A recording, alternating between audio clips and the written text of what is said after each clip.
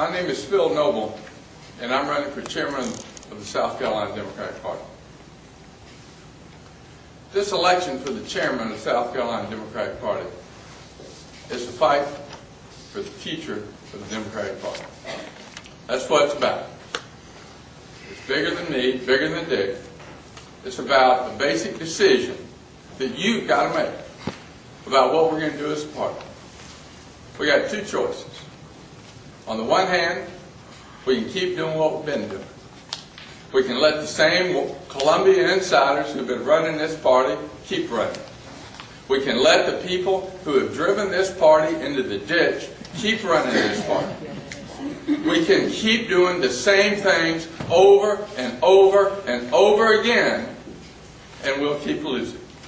That's one choice. We got another choice. We can change. We can do things differently. We can reinvent this party from the grassroots up. We can start by listening to what people in the districts, in the counties, in the precincts want. Not what a bunch of self-appointed leaders in Columbia think we need, but what do we need in the counties? What do we need on the grassroots to win? And we as the state party, our job is to give it to them. Not tell them what to do, not ram it down their throat, not send somebody in there from Connecticut and tell him he's in charge. It's about growing this party from the grassroots. And this is not some pie in the sky, maybe we can figure out how to do this by and by. There's a model. It's called Barack Obama in the presidential primary. That's the model. That's the model of how we do it. I was very lucky. I signed on with the Obama campaign basically back in early 2006. I tell people I drank a double dose of the undiluted batch of the Obama Kool-Aid. I did, and I'm proud of it. And when he got off the plane in South Carolina for the first time, I was standing at the bottom of the steps saying, "Welcome to South Carolina." It was great. I loved it. But what that campaign was about was a different way of organizing and a different way of running campaigns. We didn't go after the big endorsements. We didn't look for the names. We didn't pay street money. We didn't go out there and cut a deal in the back rooms. We went out and we organized. And everybody said, "You got no chance. Nobody's going to work that way. Nobody's going to come out and vote unless you pay them." And they were wrong. And we won. And we won not just a little, but we won big. And we won bigger than anybody had ever predicted we'd run. And that's what we've got to do now as the Democratic Party of South Carolina. That's our choice. That's what we got to do. I started about 6 months ago, right after the election. I started going around the counties and talking to people. Said, what do we need to do? I spent 6 months out there, talked to thousands of Democrats, all 46 counties, and they told me three things.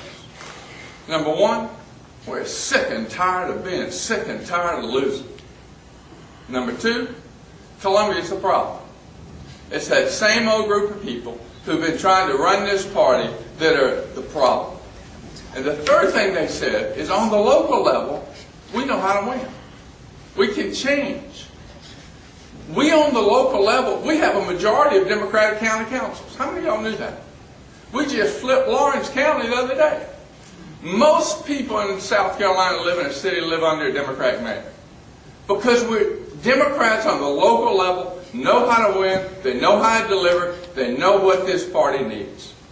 And if we don't make that choice, if we don't change, if we don't adopt a different way of doing things, we're going to lose again.